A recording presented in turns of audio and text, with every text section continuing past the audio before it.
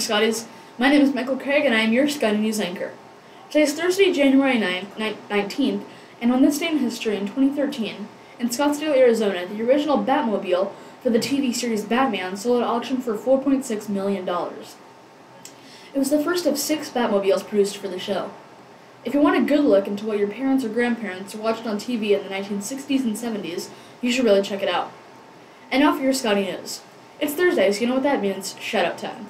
There were none sent in by anyone, so Mrs. Davis and I want to shout out to everyone who helps make Scottie News work every day.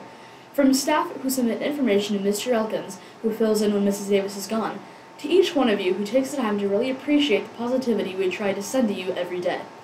So if you have someone who you want to shout out to if you do have someone you want to shout out, be sure to send an email to Mrs. Davis so that she can make sure your person or people feel appreciated for what they're doing.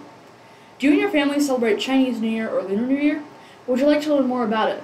If so, be sure to meet in the library tomorrow and create your very own red envelope to give to someone. Here's a quick video to learn more about it.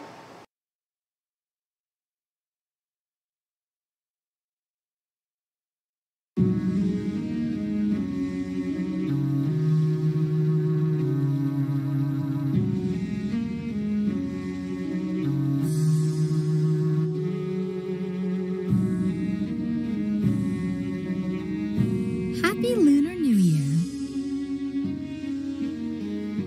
People celebrate Lunar New Year in China and all over the world. The celebration lasts for 15 days in January or February. What are some things people do to get ready for the new year? First, people get haircuts and new clothes. That gives them a fresh start for the new year. Then, families clean the house. They make sure to sweep out all the old dust. Families have huge feasts. Everyone sits at a big round table and shares every dish.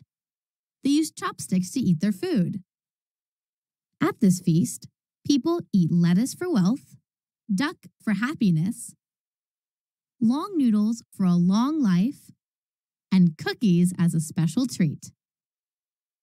People visit friends and family. They give each other oranges for good luck. There are lots of red decorations for Lunar New Year. In China, red is the color of happiness. Here are some lion dancers. They dance and run and do martial arts. Now it's time to go to the parade. At the end of the parade, there is a big dragon puppet. It takes a lot of people to hold this dragon up. Sometimes, as many as 50 people are holding it.